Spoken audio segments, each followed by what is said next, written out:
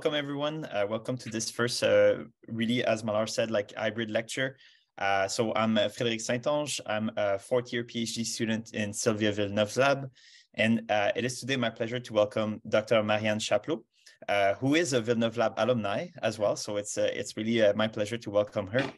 So Dr. Chapleau is a clinical neuropsychologist and postdoctoral scholar at the UCSF Memory and Aging Center in the RAB lab led by Dr. Gil Rabinovici.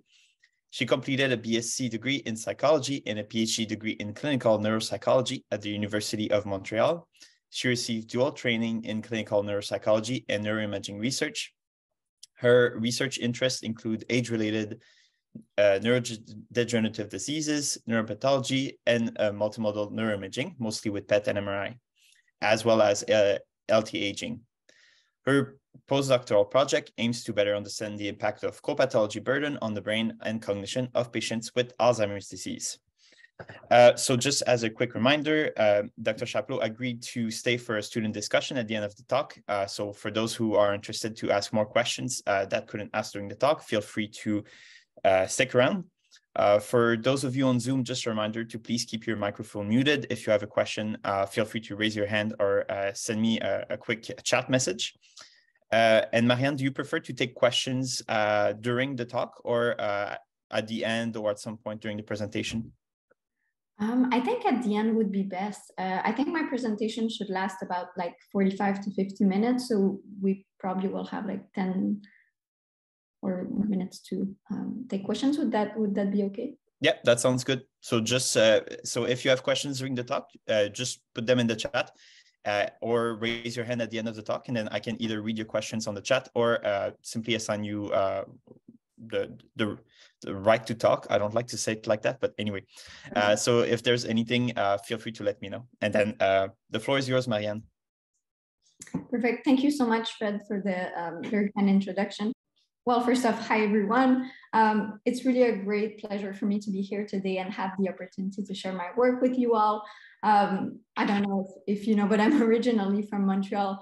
And it's funny because I've been feeling a little homesick lately. And so obviously this is not an in-person presentation, but I kind of feel like I'm a little closer to home by giving this presentation. So thanks a lot for the invitation.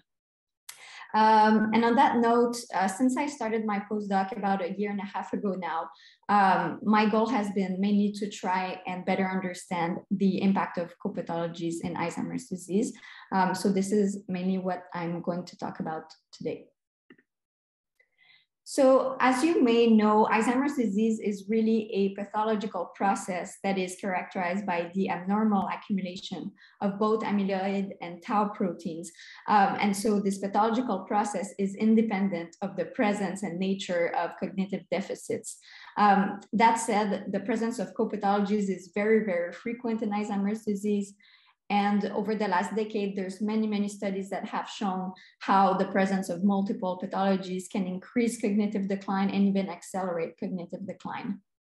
But still to this day, little is known about how these copathologies are related to specific phenotypes in AD, specific symptoms, and how they can be detected in vivo. So there's different phenotypes associated with Alzheimer's disease. The most frequent one, the one that you hear about most often in the news, the amnestic variant, or sometimes called the typical variant of AD, predominantly includes memory impairment, but there's also less common variants of AD that are also present, including posterior cortical atrophy, which mainly involves visual impairments, behavioral AD, which includes behavioral and personality changes, the logopenic variant of primary progressive aphasia, which include language dysfunctions, this executive AD, which targets executive functioning, so planification, organization, inhibitory control, and so on. And lastly, cortical basal syndrome, which includes motor changes. Obviously, keep in mind that patients don't always fit in these boxes. So sometimes you can have patients that present with mixed presentations. But these diagnostic categories are very helpful for clinicians because they allow to better understand what symptoms were present, at least in the beginning of the disease, and kind of explain the brain dysfunction that is being seen.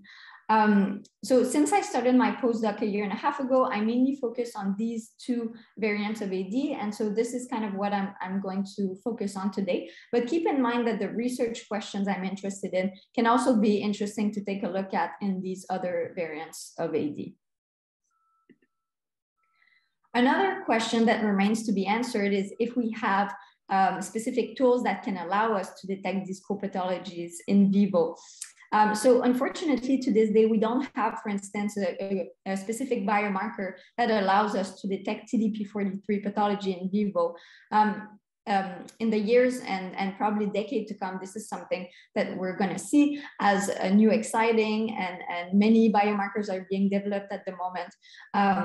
It's probably going to be something that will be able to quantify in the years to come. But for now, we kind of have to deal with the tools that we have. And the goal of my postdoc project is to see if FDG PET can allow us to detect these copathologies in vivo. So this is the technique that I'm going to focus on during my talk today.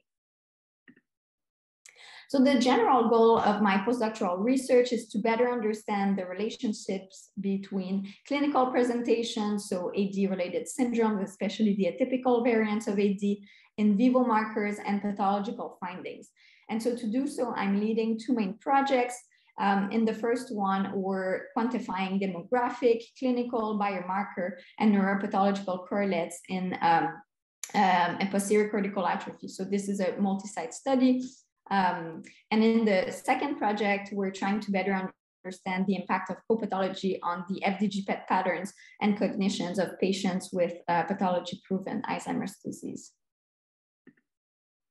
So first, I'm going to talk about the first project on posterior cortical atrophy. So this is really a team effort. There's 34 different sites involved in this project.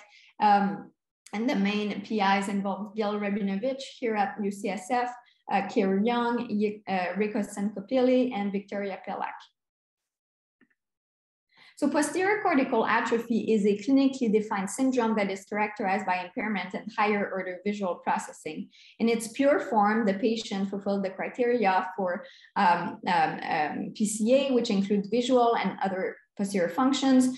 And in its plus form, the patient fulfilled the core diagnostic features for PCA, but also for another neurodegenerative disease, such as dementia with Lewy body, cortical basal syndrome, etc. We know from previous studies that the most common underlying pathology is Alzheimer's disease, but large-scale biomarker and neuropathological studies are still lacking because most studies on PCA, since it's a very rare disease, had unfortunately small sample sizes and were conducted kind of a while ago. So the goal of this project was really to kind of have an update on PCA syndrome in general, and especially focus on the underlying pathology. So our goal here was to describe demographic, clinical, biomarker, and neuropathological correlates in PCA using an international cohort. And so to do so, I contacted 55 research centers that we knew were conducting PCA research, and I identified these research centers through a literature review. And we also recruited 7 additional sites with the help of the iStart Atypical AD PIA. And the inclusion criteria were very simple. Basically, patients needed to have received the diagnosis of PCA. And we asked sites to provide biomarkers, so either PET or CSF or autopsy data. And then we looked at single subject demographic, clinical, fluid, neuroimaging, and neuropathological variables. Keep in mind that for most of these variables, we included dichotomous variables. So for instance, for MRI, we didn't ask the sites to provide the actual raw images. We just asked sites, does the patient has predominant atrophy in the posterior parietal regions, yes or no? And then that's kind of the qualitative information we acquired through this project. So in terms of analyses, I looked at the prevalence of demographic and clinical data. So that includes the 16 core diagnostic features per Crutch and colleagues in 2017. I included MMSE and CDR scores, I looked at the other cognitive domains that were affected, etc. In terms of imaging, I looked at PET, CSF, MRI, and that SPECT positivity. And in terms of pathology, I included the main pathological diagnosis, and I also looked at the presence of other common neuropathologies that I will show you in the slides to come. And then I computed associations between all of these variables. So we collected individual patient data in 1,121 participants from 34 different sites across 16 different countries. So as you can see here, almost 50% of our sample came from the United States, but I think we had a pretty good diversity in terms of country representation, in terms of the other countries that were included in this sample. So I think this sample is pretty diverse in terms of geographic representation. So what we found first, as expected, was that PCA was more frequent in female participants. As you can see here on the right, 60% of our sample were females. And this has been shown in other studies. And now you're probably asking yourself, why is PCA more frequent in female participants? One hypothesis that has been proposed is that females in general are more vulnerable to having the visual brain network being affected. And so when Alzheimer's disease presents itself, if these brain networks are vulnerable, this is the symptomatology that is going to emerge. And the reason people believe that is because there are a few studies that have shown that during schooling, girls will have, compared to boys, more prevalence of dyscalculia. So then when people age, that could be the kind of same process that happens in the brain. But this is just a theory that is worth continue to explore in the years to come. We also found that PCA is an early onset syndrome. So as you can see here on the right, the mean age at the first symptoms was 60 years old. Again, nothing new here. This has been shown in previous studies, but it's interesting to see that in a very large and diverse sample, this is also what we find. It is a mostly pure presentation. So 81% of our sample received the diagnosis of PCA pure.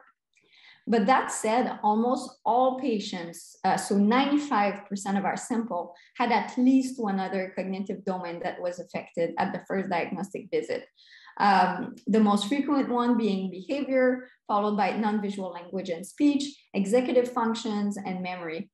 I think that this finding is very interesting because it shows that even PCA is not that pure in terms of its presentation. And the fact that behavior was the one that was the most prevalent, I thought was very surprising. And then I asked myself, is it just anxiety? Is it just depression? We don't know. So this is something that we're exploring in other studies at the moment.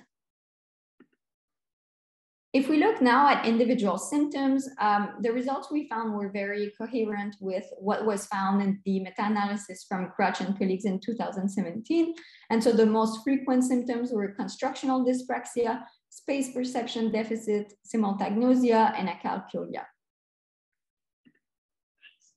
Now, if we look at the pathology, we found that AD was by far the most common underlying pathology. So as you can see here, 92% of our sample had underlying, and this is out of 146 patients, had underlying Alzheimer's disease. And I think this finding is very interesting because if we compare with logopenic variant of PPA and even the amnestic variant of Alzheimer's disease, the prevalence is a little lower. So if we take amnestic Alzheimer's disease, the amnestic variant of Alzheimer's disease, Alzheimer's disease is the pathology underlying the symptoms in about 76% of patients. And for LVPPA, it's even lower, it's about 70%. So this result kind of shows us that PCA seems to be the AD-related syndrome that is most indicative of the presence of underlying AD pathology. So I think this is very interesting. So basically what this means concretely is that if you see a patient with PCA, the chances are that Alzheimer's disease is the underlying pathology are very, very high. If we look more closely at AD pathology, We looked at tall phases and CIRAD score to look at amyloid, and then BRAC staging for tau. So first, if we start with amyloid using tall phases, so tau phasing allows us to look at the distribution of all amyloid plaques. And we can see that 82% of our sample were at tall phase 5. So that means that at this point, amyloid is really present throughout the cortex. And so our patients were pretty advanced in terms of tall phasing. And another measure we have to quantify amyloid deposition is the CIRAD score. So the CIRAD score allows us to look at the maximal density of neuritic plaques across cortical areas. So here you're not looking at the localization of pathology, but the density of neuritic plaques. And again, we can see that our patients had a lot of neuritic plaques. So 84% receive a CIRAD score of frequent.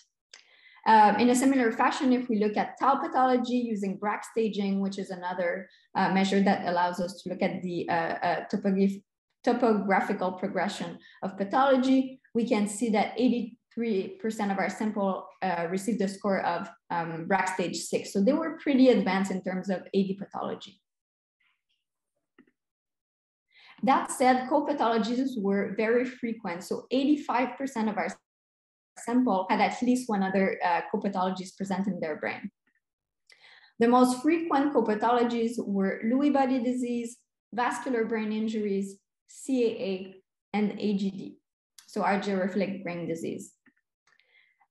We also found that amyloid negativity using CSF, and it was almost positive using PET, was related to higher prevalence of plus symptoms.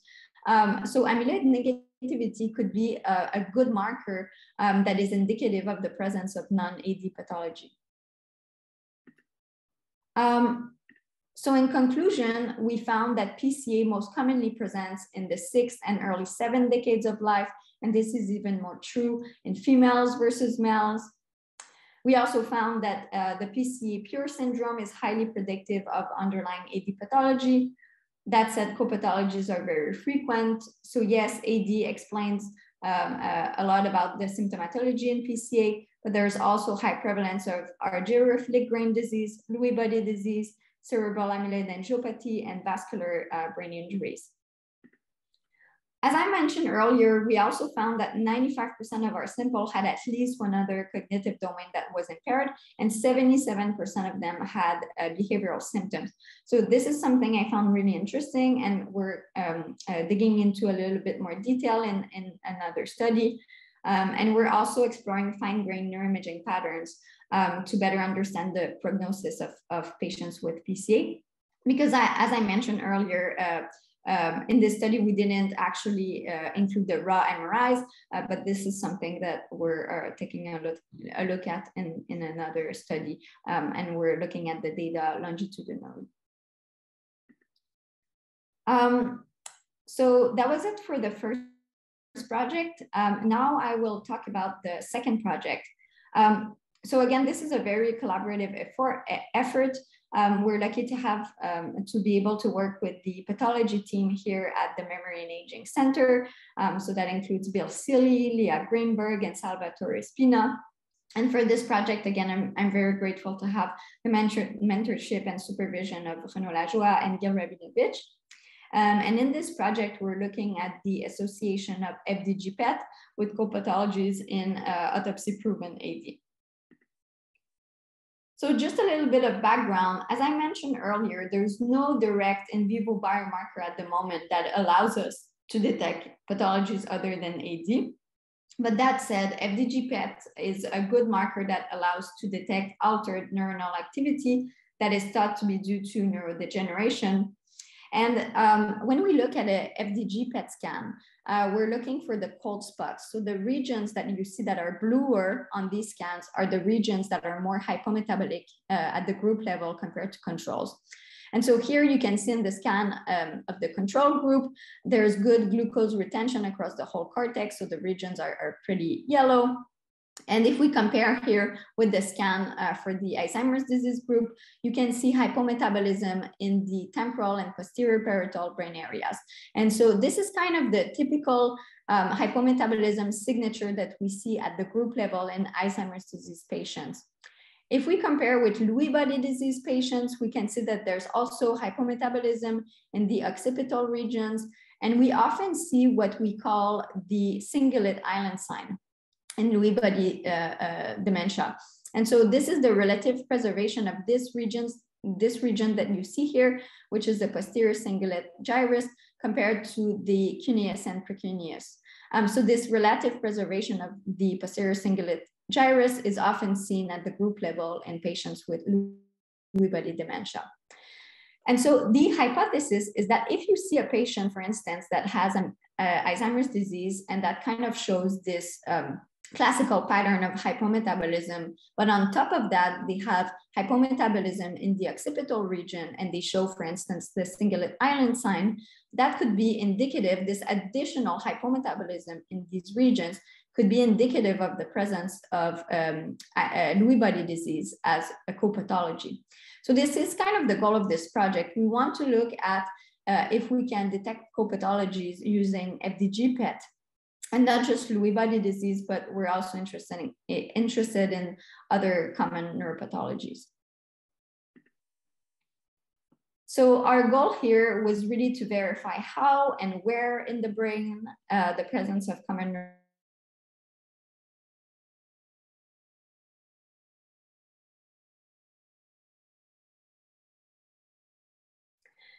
So we included 55 patients with pathology-proven AD. So what does that mean in terms of pathology terminology? This means that we included patients with intermediate to high Alzheimer's disease neuropathologic change. So I'm going to explain a little bit what that means. So ADNC is really a composite measure that allows to quantify amyloid and tau. So in the calculation of ADNC score, we include tau phases, Braak stages for tau, and SIRAD score again for amyloid. And then each score for all of these phasing or staging is converted into an ABC score, as you can see here. And then we can use that little table on the right. So if you have those information available, you know what stage was the patient in terms of tau, in terms of Braak, and what SIRAD score they received, you can calculate their ADNC score using this table here on the right. And so basically to receive an ADNC score of intermediate to high, patient need to have at least some amyloid present in their brain and to have at least Braak stage 3. And then this is considered to be an adequate explanation of the cognitive impairment or dementia. And then on the pathology diagnosis, you'll see primary or contributing on the report. We also included 185 controls. And when I looked at the pathological variables of interest, I looked at both diagnosis. So basically, was the pathology present, yes or no? And then if the pathology was present in one patient, I gave it a score of 1. If it was not present, I gave it a score of 0. And then if I had staging available for that pathology, I also looked at that. And so we had staging available for amyloid tau, so amyloid using tau phases, for tau using Braak stages, and I also had staging available for CAA and for LBD. So I included amyloid, tau, Lewy body disease, limbic predominant age-related TDP-43 neuropathological change, so latency, hippocampal sclerosis, gyrophilic brain disease, vascular brain injury, cerebral amyloid angiopathy, aging-related tau astrogliopathy, and lastly, gyrophilic thorny astrocyte clusters. And then I computed composite scores to look at cognition, so composite scores for memory, for executive functions, for language, and for visual spatial functions. So basically, I looked at the neuropsychological assessment that was done closest to when they received the FDG PET scan. So just a few words about the pre-processing steps. So how did I do the neuroimaging analysis? Well, first I retrieved the raw FDG PET images, and then these images were warped to a template, smoothed, and included in a gray matter mask. And then I quality checked the output for all of these steps. we had to let go of 5 scans total, so 4 controls and 1 patient. And I'm showing you here on the right an example of why we excluded a scan. So for these images, they were showing what we called a field of view cuts. So as you can see here, there's a big portion of the cortex that is missing. And so this is the reason why we excluded a few scans. And then what I did is that I created W maps for all patients compared to controls. So basically W scores are these scores that are adjusted for age, sex, and scanner type. So why did I want to control for age, sex, and scanner type? The answer is simple. It's because when we looked at controls, we saw that these variables had an effect in controls. As you can see here, there's a pretty big effect of age in our control group. And I really wanted to isolate and look at the unique effect of copathologies on the FDG PET pattern. And so I didn't want to include these nuisance variables in my model. And so that's why I controlled for age, sex, and scanner type. So here I'm just showing you a little bit more about the steps of how we created the W maps. And so I'll kind of guide you through the steps.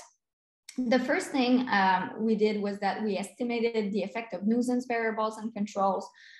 So here I'm showing you the steps. So first we included the images for our sample of 185 controls. And so again, these images were smoothed, warped, and masked. And so these are the images I included in my model. And then they were included in a multiple regression model in SPM. And so just a few words about the formula. So Y is the dependent variable, which is the metabolism value. B0 is the metabolism value when all the other covariates are equal to 0. So this is the intercept. And then B1, B2, and B3 are the slopes for the nuisance variables.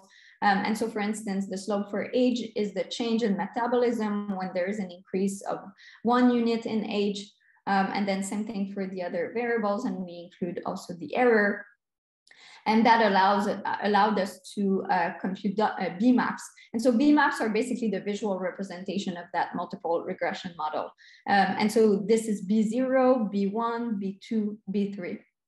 And then what we did is that we extracted the residual maps from these B maps. And so the residual maps are what remains in terms of metabolism pattern when you regress out these nuisance variables. And then the last step was that we calculated the standard deviation for these 4 residuals. And this is the final output image that we use in the calculation of W scores in patients. And so now if we take a look at how we calculated W scores in patients, again, we masked, warped, and smoothed the images of our AD sample in the same fashion that we did for the controls here. And then to calculate W score, basically we took the value for, let's say, 81 patient minus its predicted value for the same patient, and we divided by the standard deviation of residual in controls, as you can see here. And then that allowed us to calculate the W score maps in all of our 55 AD patients. And so here I'm showing you just for fun the difference between a warped, smooth, and masked SUVR image compared to its equivalent W map. And so again, when we're looking at FDG PET scan, we're looking for the cold spots. So as you can see, for instance, here, these brain areas are pretty hypometabolic. And then if you look at the W map here, it's the other way around. So the regions that are the most hypometabolic are brighter. So when we look at a W map, it's really the inverse of what we look at when we look at FDG PET scan. So the regions that are the brighter here are the regions that are the most hypometabolic. And the reason I'm telling you this, it's that sometimes it's a little confusing. When we're used to seeing FDG PET scans, we're looking for the cold spots, but really when we look at a W map, it's the other way around. The regions that are the more brighter, the regions that are the most hypometabolic. So in terms of a statistical analysis, I did basically 4 different things. I'm just going to focus on the 3 first steps that I did in terms of statistical analysis, because in terms of cognition, I still have work to do to create my composite score. So I wasn't comfortable sharing the results today, but stay tuned. I will have results for cognition very soon. So the first thing I did was that I looked at voxel-wise correlations between the W maps. So the W maps are dependent variables, and then all pathologies as independent variables separately. So for instance, I wanted to look at the unique effect of Lewy body disease while controlling for the presence of all other pathologies, but also age, sex, time between FDG and death, and scanner type. And then I did the same thing. I repeated this step for all pathologies to see the unique effect of all pathologies. And then for the variables, which I had staging available, I also looked at that. I basically did the same thing, but for staging variables. So I did that for Braque staging, for LBD, 2 different ways, and for CAA. And then I looked at the correlations between the mean SUVR values in specific regions of interest and cognitive scores and the presence of pathologies. I will discuss a little bit more the rationale behind why I did that. Okay, so let's take a look at the results. So here on the left, I'm showing you the demographics and clinical information in our sample. So if we take a look first at the demographics, you can see that the patients were pretty young when they received their PET scan on average. So the mean age was about 64 years old. We had a little bit more males in our sample, so 55% of them were male. And the patients were pretty advanced in terms of disease stage. So usually when we see a global CDR score of 1, it means that they're at the dementia stage, and here the mean was 0.8, so they were almost all at the dementia stage, and the mean MMSE was 21.1, so they were pretty impaired. If we look at the clinical diagnosis at the PET visit, it was pretty diverse. Half of them received the diagnosis of AD, but then there was heterogeneity in terms of the diagnosis that was given in vivo at the time of the PET. Now, if we look at the pathological information, we can see that all of them had amyloid and tau, obviously, because we included only patients with intermediate to high ANC. And you can see that they were pretty advanced in terms of amyloid, in terms of tau. And all the patients had arteriolosclerosis. So I didn't include that pathology in my model because there was no variability. They all had that. And then CAA was pretty frequent, so present in 84% of our sample and was mostly mild, so incidental. Our gyrophilic grain disease was again pretty common and was mostly limbic. Lewy body disease was present in 46% of our sample and was kind of heterogeneous in terms of the precise localization. So some of them were limbic, some of them were diffuse. Some of them had the amygdala predominant variant, and some of them were non-conforming. Vascular brain injuries were present in 46% of our sample. Our TAG was also pretty frequent, so present in 40%. And then ATAC, latency, and hippocampal sclerosis were a little less common. And latency was only present when it was in the hippocampus. So now here on the right, I'm showing you the mean hypometabolism pattern in our sample of 80 patients compared to controls. And what we can see is, again, kind of the classical pattern that we see at the group level in 80 patients. So we can see predominant hypometabolism in the posterior, temporal and posterior parietal brain areas. And this is kind of the classical pattern that we see in Alzheimer's disease. And so this is nothing new, but it's kind of reassuring when you're doing statistics and you find the result that you're supposed to find. So yeah. And here in B, I'm showing you the metabolism pattern with increasing staging of both amyloid and tau pathologies. And so you can see kind of widespread, but mostly posteriorly, more hypometabolism with increasing staging of amyloid and tau, and it's even more true for tau. And I think it makes sense because we know that tau pathology is the pathology that is most related to neurodegeneration. So it makes sense that with increasing staging of tau pathology, we see more regions that come up that are more hypometabolic. And again, this has been shown in previous findings. There's nothing new here, but it's kind of good to have this as a sanity check and that our results make sense with what we know from the literature.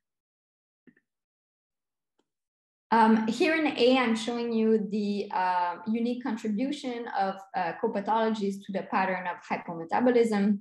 So I'm only showing you the pathologies that were significant, and they kind of showed the same pattern, which is more hypometabolism in the anteromedial temporal brain regions. So ATAC was significant, CAA, and latency. And then if we look at CAA, it was also significant using staging. Unfortunately, Lewy body disease was not significant using staging and was not significant also when we just looked at the presence of or absence. So after that, another thing that I did was that I computed region of interest analyses. And so the goal here was to extract the values in specific regions of interest to verify if it's related to the presence of copathologies or specific copathologies. So for instance, I looked at the Susan Lando's at UC Berkeley AD-ROI. And so this ROI includes brain regions that are known to be affected in Alzheimer's disease. So it includes the angular, posterior cingulate, and inferior temporal gyri. And so I included this ROI because I wanted to see first, is this AD-ROI more related to AD pathologies, so amyloid and tau, but also is it related to specific copathologies? And then I also looked at the cingulate island sign. So as I mentioned earlier, the cingulate island sign is more prevalent in patients with Lewy body disease. And so my goal here was to see in patients with predominant AD pathology, those who have comorbid Lewy body disease, do they also show this cingulate island sign? So just as a reminder, the cingulate island sign is the relative preservation of the posterior cingulate gyrus on the compared to the precuneus and cuneus.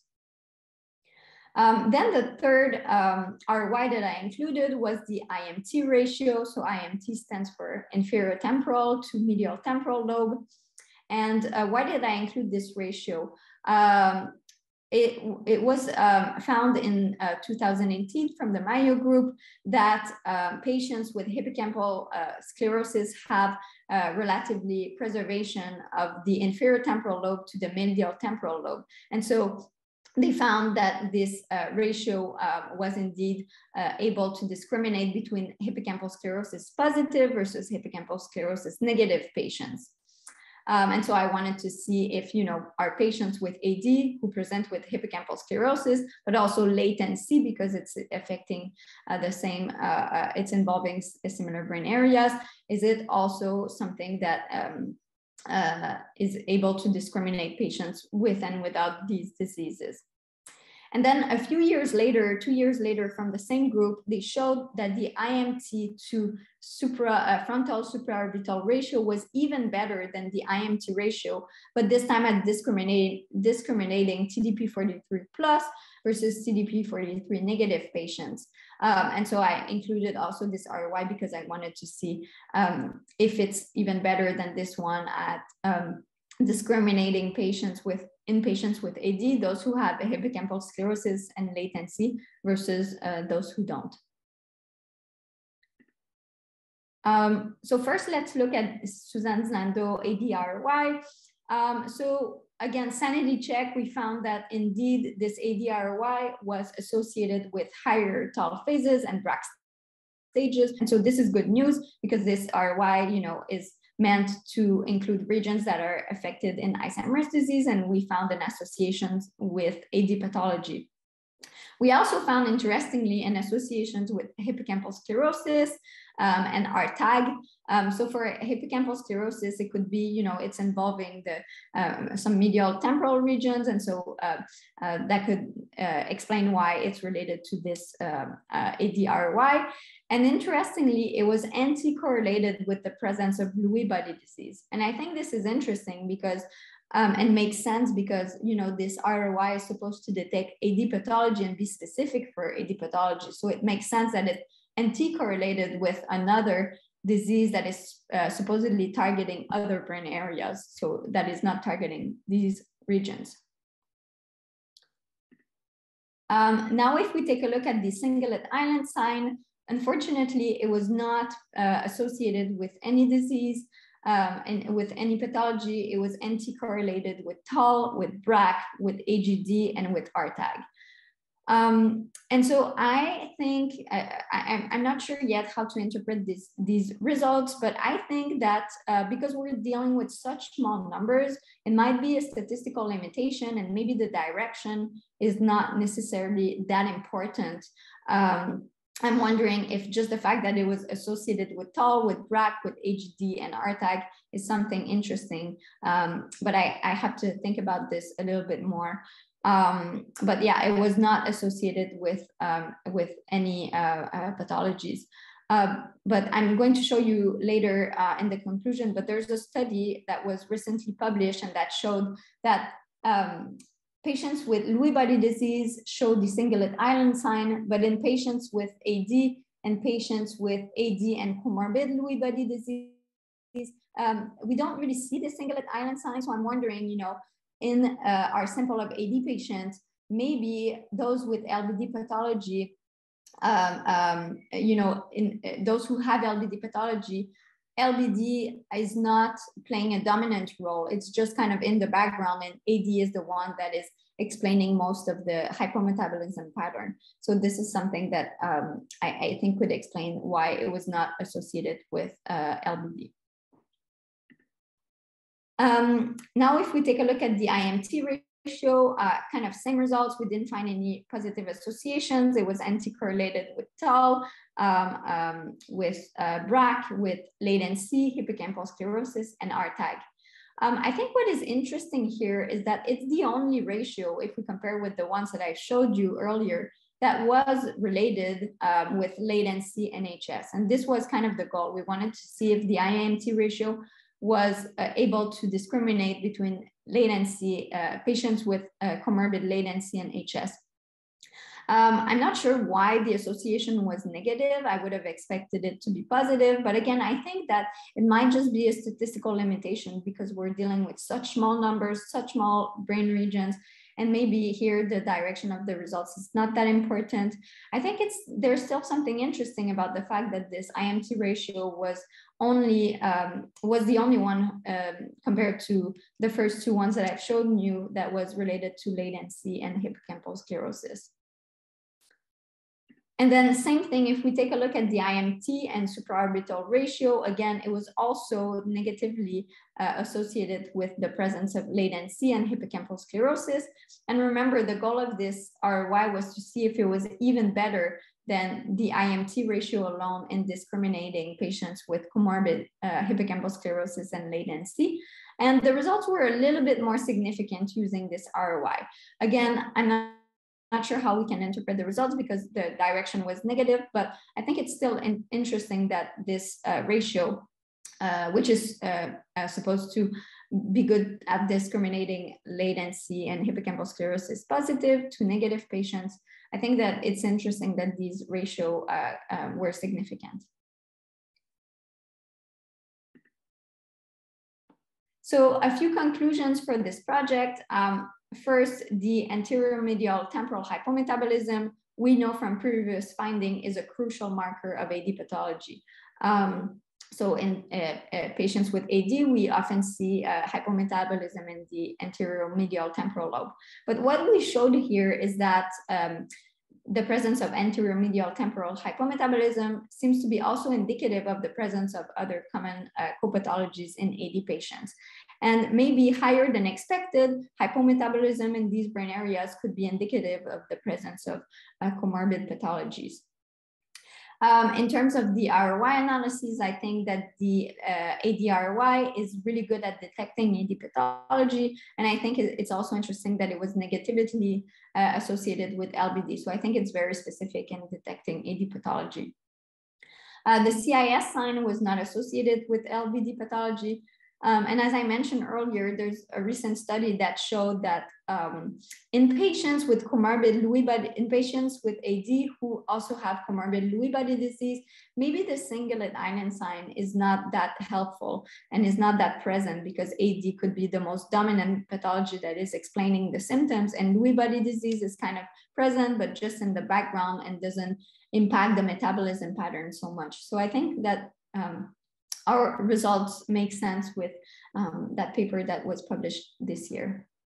So basically the cingulate island sign could be more helpful in discriminating pure Lewy body disease and not when LBD is a copathology. Now, if we take a look at the results for the IMT ratio and the IMT frontal supraorbital ratios, I think that it's still interesting that they were, even if it was negatively, but that they were associated with latency and hippocampal sclerosis.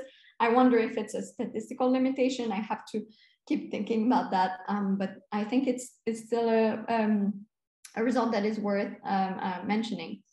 And then the next step for this project will be for me to look at the associations between the pathology data, the FDG PET signal, but this time cognition. And so I'm working on computing the composite scores for cognition, and I will have hopefully results very soon for that as well.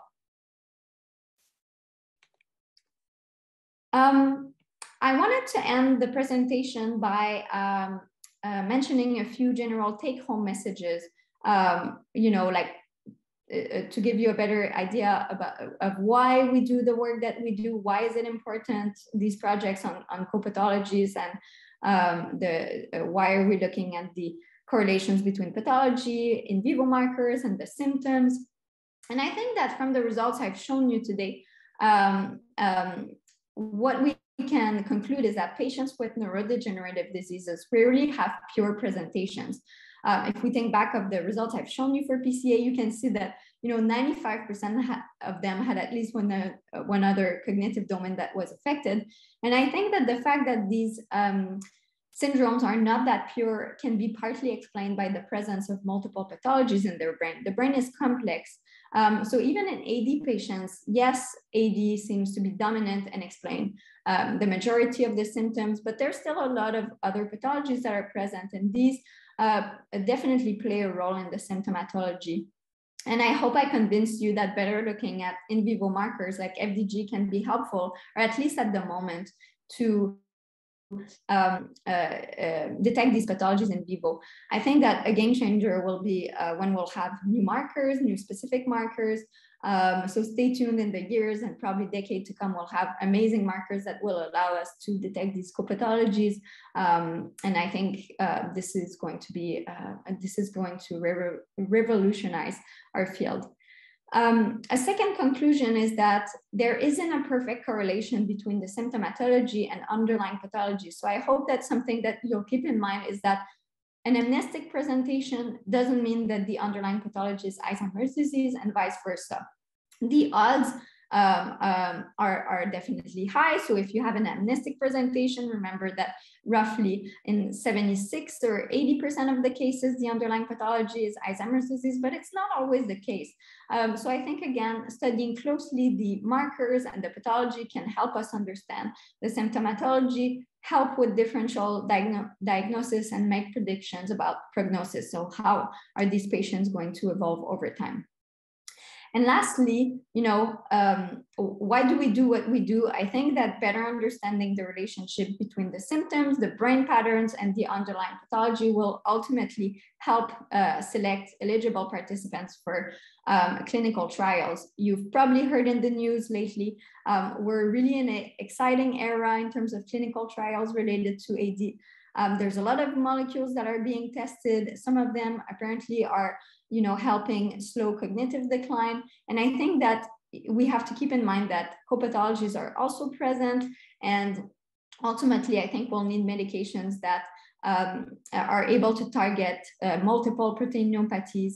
And I think that this is an important take home to keep into consideration when we think about curing Alzheimer's disease.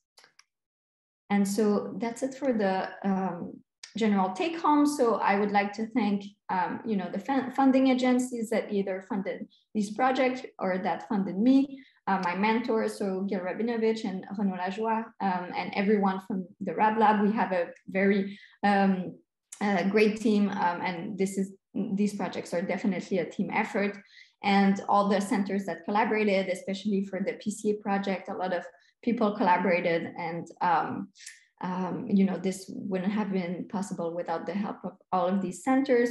And lastly, thank you all so much for listening. And if you have any questions, please feel free to ask them, or if you're shy to ask them here, you can definitely email me, and I'll be happy to chat with you and answer any questions that you may have. So yeah, thank you so much for listening. Merci beaucoup, Marianne. A great presentation as always. It's a very exciting topic, and personally a topic that I really love listening and talking about. So definitely interesting. So feel free to drop in the chat any questions that you want for Marianne. I'll also try to keep an eye on the physical room so that if people want to ask questions, you can raise your hand as well. I do have a question from the chat. So the question is, so the person is asking, were the participants included in her study mainly only recruited from studies originally designed to study Alzheimer's disease patient? If yes, could you explain, could that explain the high percentage of comorbidity with Alzheimer's disease pathology? And could it be a bias of the inclusion-exclusion criteria at the level of each site included in your study? Or do you think that the total sample size is representative of all individuals with PCA? Question. Yeah, this is a really good question. So if I understood correctly, is the question that, some of these centers at least included PCA patients when the underlying pathology was AD? Is that the question? Because yes, this is an issue, definitely a limitation of the project. So some centers, would diagnose PCA disease only if the underlying pathology was Alzheimer's disease. So yes, that might have skewed, the finding we found about the underlying AD pathology in PCA towards this pathology, because some centers would not diagnose a PCA when the underlying pathology was not AD. But I think it's still a good representation, because first, these were mostly data from the 90s, like when we had that problem, these were data from the 90s, and we had a lot of newer data. So I think, yes, maybe a small portion of our sample presented that limitation, but in general, I don't think it did. I think, the patients that were included in this study were diagnosed based on the most recent diagnostic criteria, which include that no matter what the underlying pathology we think is, they will still receive the diagnosis. And kind of a sanity check for that is that we had a lot of patients who received the diagnosis of PCA plus. So let's say we, about 20-something%. So I think that if all of our sample received the diagnosis of PCA pure, we might have been like, maybe they didn't include the most complex cases. But I think that the fact that we found so much complex associations kind of show that we had a diverse sample, if that makes sense. But that was a great question. All right, we have another question from the chat. So Yara is asking, thanks for the nice presentation, Marianne. What additional information does the DAT scan provide? Yeah, so that's a really good question. So the DAT scan basically is helpful to detect Lewy body disease. It's a kind of an in vivo marker that we have, that clinicians have for Lewy body disease. It's not always used, but we knew sometimes it is. And so we wanted to see, is this is this related to PCA in some ways? And I didn't discuss the results for that because I think there was a big bias for what we found. So we found that 50% of patients with PCA received the PCA patients who received the DAT scan, 50-something% of them received a positive DAT scan. But the reason why neurologists in the first place will ask for a DAT scan, it's because they think that there might be comorbid Lewy body disease or predominant Lewy body disease in PCA patients. And so there's definitely a bias to why the DAT scans were more than half, in more than half of the sample positive. So yeah, but this is kind of the purpose of that scan. All right, I see a hand raised in the room, so you have the floor. Yeah, can you hear me? Yeah. Okay, cool. So yeah, for the hypometabolism you measure with FDG PET, I'm wondering if you interpret that those effects being mostly driven by loss of neurons or loss of neuronal activity, or is there other possible mechanisms that can influence hypometabolism? For example, vascular dysfunction, which can affect blood flow and reduce the metabolism there. Yeah, that's a really good question. So my understanding is that FDG PET is really more specific for neurodegeneration. And we know that from studies looking at the associations between hypometabolism and, for instance, atrophy patterns using MRI. And I'm not sure with vascular diseases and so on. I'm sure there are studies that show correlations between hypometabolism and some other metrics, but I don't know how specific it is, and if it's more specific than atrophy, my guess would be not. I think FDG is really specific for neurodegeneration, but there might be other factors playing a role for sure. That's a good question. I'm not sure what the right answer is, actually. Yeah. Thank you. So we have one more question in the chat from Maxime Montambeau. Amazing presentation, Marianne. I was very surprised to hear that behavioral symptoms were the most frequent additional symptoms in PCA patients. To be honest, I would have expected them to be the least frequent when compared to language, executive, or memory. I'm curious to hear more about this and how you plan to investigate this further. Thanks. Yeah, that's a really good question. I was super surprised too.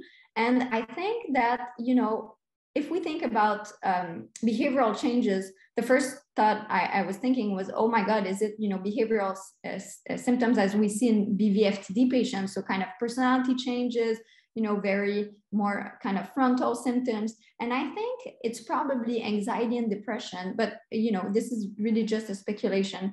But if we think about PCA patients, the level of anosognosia is usually low. And so they kind of are aware of their symptoms. So I'm wondering if it's anxiety and depression related to the fact that they see their cognition changing and the visual symptoms being more and more prominent. But this is really just a hypothesis. And I'm working on a project right now in collaboration with Marianne Irish and Siddharth Ramanan in the UK, where we, in the UCSF database, we're looking at the components that are clustering together in PCA patients, including the behavioral changes. And so I want to see if this is something that is coming up in PCA patients at the MAC only. So we're really using just the UCSF Memory and Aging Center data set. But yeah, I wonder if it's related to anxiety and depression mostly. All right, thank you for your answer. I see that we are now at 12. I don't know, Malor, if we should stop here and push for the student discussion afterwards, the rest of the questions, or? I think there's this last one, which should be pretty reasonable to answer, and then let's move on after this one. This should be the last question. All right. So the last question from Ricky asking, thanks for that really interesting talk.